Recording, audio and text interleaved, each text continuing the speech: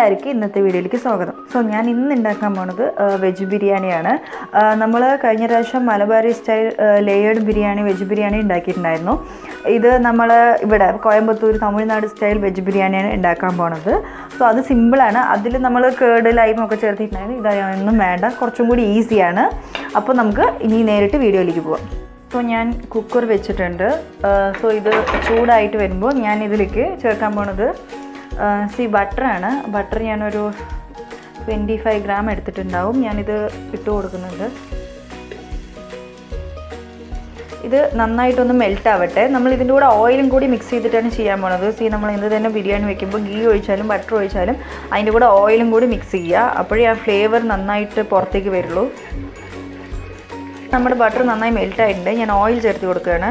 അത്യാവശ്യം ഓയിൽ ചേർത്ത് കൊടുക്കുക. ഇനി ഞാൻ ഇതിലേക്ക് നമ്മുടെ സ്പൈസസ് ആഡ് ചെയ്ത് കൊടുക്കാൻ പോവാണ്. ബ്രിഞ്ചി ഇല, പെരുംജീരകം, റോസ് പെറ്റൽസ്, കരയാമ്പൂ, പട്ട, ഏലക്ക എല്ലാം ഞാനിതിൽ ചേർത്ത് കൊടുക്കുക. മിക്സ് ചെയ്ത് കൊടുക്കുക നന്നായിട്ട്. സ്പൈസസിൻ്റെ ഫ്ലേവർ ഒന്ന് നന്നായിട്ട് വരുന്ന വരെ ഒന്ന് മിക്സ് ചെയ്ത് കൊടുക്കുക. അത് നന്നായിട്ട് വഴഞ്ഞിട്ടുണ്ട്. ഈ സമയത്ത് ഞാൻ ഇതിലേക്ക് സവോള ചേർത്ത് കൊടുക്കുകയാണ്. നീളത്തിൽ അരിഞ്ഞതാണ്. ഒരു 4 സവോള വലുത് ഞാൻ എടുത്തിട്ടുണ്ട്. അത് ഞാൻ ഇതിലേക്ക് ചേർത്ത് കൊടുക്കുന്നുണ്ട്. സവോള ചേർത്ത് കൊടുത്തിട്ട് നന്നായി ഒന്ന് മിക്സ് ചെയ്ത് കൊടുക്കുക. സവോള കുറച്ച് നന്നായിട്ട് തന്നെ വഴണ്ട് വരണം. അത് ഇങ്ങനെ ഒരു 5 മിനിറ്റ്സ് എടുക്കും. സവോള നന്നായിട്ടൊന്ന് വഴണ്ട് വരട്ടെ. ആ സമയത്ത് സവോള നന്നായി പെട്ടെന്ന് വഴലാൻ വേണ്ടി ഞാൻ ഇത്തിരി ഉപ്പ് കൂടി ചേർത്ത് കൊടുക്കുന്നുണ്ട്. സവോള എബോ 5 മിനിറ്റ്സ് ആയിട്ടുണ്ട്. ഓൾമോസ്റ്റ് വഴണ്ടിട്ടുണ്ട്. ഇത് പെട്ടെന്ന് അടിപ്പിടിക്കും, അതുകൊണ്ട് അതൊന്ന് ശ്രദ്ധിക്കുക.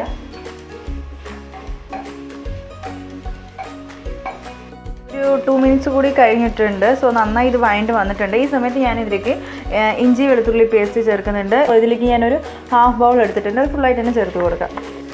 ഇഞ്ചി വെളുത്തുള്ളി പേസ്റ്റ് ഇട്ട് കഴിഞ്ഞിട്ട് ഒരു 5 മിനിറ്റ്സ് ആകുമ്പോൾ നമുക്ക് നന്നായിട്ടൊന്ന് വഴണ്ട് കിട്ടണം. കാരണം അതിൻ്റെ ഒരു പച്ചമണം, ഇഞ്ചി വെളുത്തുള്ളി പേസ്റ്റിൻ്റെ ഒരു പച്ചമണം പോകണം. അപ്പോഴേ അത് കറക്റ്റ് ആവുള്ളൂ. നമുക്ക് നന്നായിട്ടൊന്ന് വഴറ്റിയെടുക്കാം. ഇഞ്ചി വെളുത്തുള്ളി പേസ്റ്റ് ഇട്ടിട്ട് നന്നായി വഴറ്റി എടുത്തിട്ട് അതിൻ്റെ സ്മെല്ലൊക്കെ പോയിട്ടുണ്ട്. ഞാനിവിടെ 2 ചെറിയ തക്കാളി എടുത്തിട്ടുണ്ട്. അത് ചേർത്തി കൊടുക്കുന്നുണ്ട്. പിന്നെ 3 പച്ചമുളക് നീളത്തിൽ കീറിയത് എടുത്തിട്ടുണ്ട്. അതും ചേർത്ത് കൊടുക്കുക. കാരണം തക്കാളി ഇടുന്ന മുമ്പ് തന്നെ ഇഞ്ചി വെളുത്തുള്ളി പേസ്റ്റിൻ്റെ ആ സ്മെല്ലൊക്കെ പോകണം. കാരണം തക്കാളി ഇട്ട് കഴിഞ്ഞെന്ന് വെച്ചാൽ പിന്നെ വെള്ളം തക്കാളിയുടെ ഇറങ്ങാൻ തുടങ്ങും. അത് ആ ഒരു വഴണ്ട് വരൽ കിട്ടില്ല. അതാണ് ഞാൻ ഫസ്റ്റ് തക്കാളി ഇടാണ്ടിരുന്നത്. ഞാൻ ഇതിലേക്ക് ഇച്ചിരി മല്ലിയില ചേർത്ത് കൊടുക്കുന്നുണ്ട്. മല്ലിയില ലാസ്റ്റ് ഇറക്കി വയ്ക്കുമ്പോൾ നമ്മൾ ചേർക്കുന്നുണ്ട്. എന്നാലും ആ ഒരു ഫ്ലേവറിന് വേണ്ടിയിട്ട് കുറച്ച് 2 മല്ലിയിലയും 2 കറിവേപ്പിലയും ചേർക്കുന്നുണ്ട്. ഞാനിതിൽ പുതിന ചേർക്കുന്നില്ല. പുതിന ചേർക്കണം എന്നുള്ളവർക്ക് ചേർക്കാം. ഞാൻ എന്തായാലും ഇപ്പോൾ ചേർക്കുന്നില്ല. നന്നായിട്ടൊന്ന് വഴറ്റി കൊടുക്കുക. നമ്മുടെ ഉള്ളി തക്കാളി എല്ലാം നന്നായി വഴണ്ട് വന്നിട്ടുണ്ട്. ഈ സമയത്ത് ഞാൻ ഇതിലേക്ക് മസാലാസ് ചേർത്ത് കൊടുക്കാൻ പോവാണ്.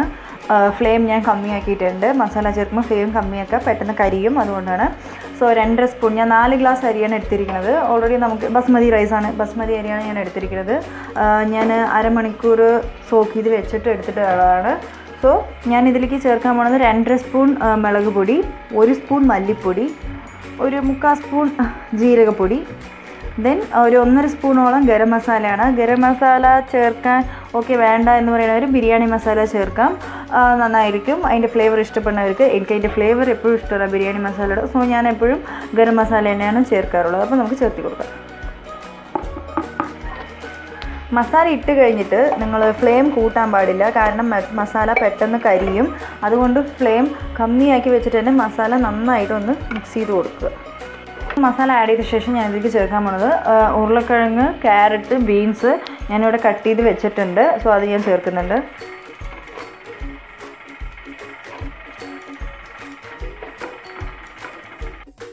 ഞാൻ ചേർത്ത് കൊടുത്തു. എന്നിട്ട് നന്നായിട്ടൊന്ന് മസാലയുടെ കൂടെ വെജിറ്റബിൾസിനെ ഒന്ന് മിക്സാക്കി എടുക്കുക.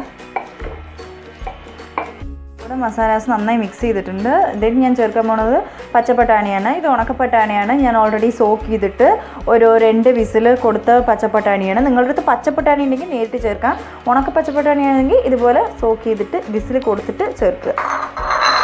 അതും കൂടി ഒന്ന് മിക്സാക്കി കൊടുക്കാം.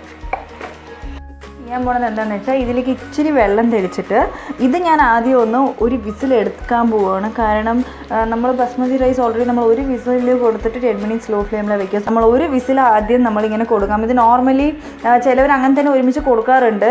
അവർ ചിലപ്പോൾ ചോറ് കുഴഞ്ഞു പോകാനുള്ള സാധ്യതയുണ്ട്. പക്ഷെ നമ്മളിതിൽ ഇത്തിരി വെള്ളം തെളിച്ചിട്ട് ആദ്യം വെജിറ്റബിൾ ഒരു വിസിൽ കൊടുത്ത് കഴിഞ്ഞിട്ട് പിന്നെ നമ്മൾ അരിക്കുള്ള വെള്ളം ചേർത്ത് അരി അതിൻ്റെ കൂടെ മിക്സ് ആക്കിയിട്ട് വിസിൽ വിടുന്ന സമയത്ത് എന്തായാലും കറക്റ്റായിട്ട് കിട്ടും. ഇതിലൊത്തിരി വെള്ളമൊന്നും ഒഴിക്കേണ്ട, കുറച്ചൊന്ന് തെളിച്ച് കൊടുത്താൽ മതിയാവും. സോ നമ്മളത് ചെയ്യാം. ഞാനൊരു 1/2 ഗ്ലാസ് കണ്ടു, വെള്ളം കാണുന്ന കൂടിയില്ല, അത്രയും മതി. ജസ്റ്റ് ഒരു വിസിലൊന്ന് വന്നോട്ടെ. സോ നമുക്ക് ഇതൊന്ന് അടച്ച് വയ്ക്കാം, ഒരു വിസിൽ വരട്ടെ. സോ ഇത് ഓൾറെഡി ഞാൻ ഒരു വിസിൽ കൊടുത്തിട്ടുണ്ടായിരുന്നു. ഞാൻ ഓപ്പൺ ചെയ്ത് നോക്കിയിട്ട് കണ്ടില്ലേ, നമുക്ക് അടിയൊന്നും പിടിച്ചിട്ടില്ല. ഞാൻ വെള്ളം ഇത്തിരി തെളിച്ചിട്ടേ ഉണ്ടായിരുന്നു. ആ വെള്ളത്തിനേക്കാൾ പിന്നെയും കുറച്ചുകൂടി വെള്ളം കിരിഞ്ഞിട്ടുണ്ട്. ഒരു 1/2 ഗ്ലാസോളം വെള്ളം ഉണ്ടാവും. സോ നമുക്ക് ബിരിയാണി അരിക്ക് ഇടുന്ന സമയത്ത് ഒരു 1/2 ഗ്ലാസ് കമ്മിയാക്കി ഇട്ടാൽ മതിയാവും, കറക്റ്റായിരിക്കും. ഇതിപ്പോൾ ഒരു 3/4 വേവ് തന്നെ ആയിട്ടുണ്ടാവുള്ളൂ, പക്ഷേ ഇത് കറക്റ്റാണ്. ഇനി നമുക്കിതിലേക്ക് അരി വെള്ളം ചേർത്ത് കൊടുക്കാം. 4 ഗ്ലാസ് അരിയാണ്. 8 ഗ്ലാസ് വെള്ളം ഞാനിവിടെ തിളയ്ക്കാൻ വെച്ചിട്ടുണ്ട്. കാരണം പച്ചക്കറി നമ്മളൊന്ന് വേവിച്ചുകൊണ്ട് ഇതിൽ നമ്മൾ പച്ചവെള്ളം ഒഴിച്ചു കഴിഞ്ഞെന്ന് വെച്ചാൽ ചിലപ്പോൾ അത് ശരിയാവില്ല. അതുകൊണ്ട് ഞാൻ ചൂടാക്കി വെച്ചിട്ടുണ്ട്. 8 ഗ്ലാസ് വെള്ളമുണ്ട്, അതിൽ കുറച്ച് വെള്ളം കിരിഞ്ഞിട്ടുണ്ട്. അതുകൊണ്ട് നമുക്കിത് ഫുള്ളായി ഒഴിച്ചു കൊടുക്കണ്ട. സോ ഞാൻ ഒഴിച്ചു കൊടുത്തിട്ടുണ്ട്. ഞാൻ പറഞ്ഞ പോലെ 1/2 ഗ്ലാസ് ഞാൻ മാറ്റിയിട്ടുണ്ട്. ഞാൻ ഈ സമയത്ത് ഇതിൽ ഞാൻ സവോള വഴറ്റുന്ന സമയത്ത് ഉപ്പിട്ട് തന്നെയാണ് നോക്കി. എനിക്ക് ഉപ്പ് കുറവായിരുന്നു, ഞാൻ ചേർത്ത് കൊടുത്തു. സോ ഞാനിപ്പോൾ അരി ചേർത്ത് കൊടുക്കുന്നുണ്ട്.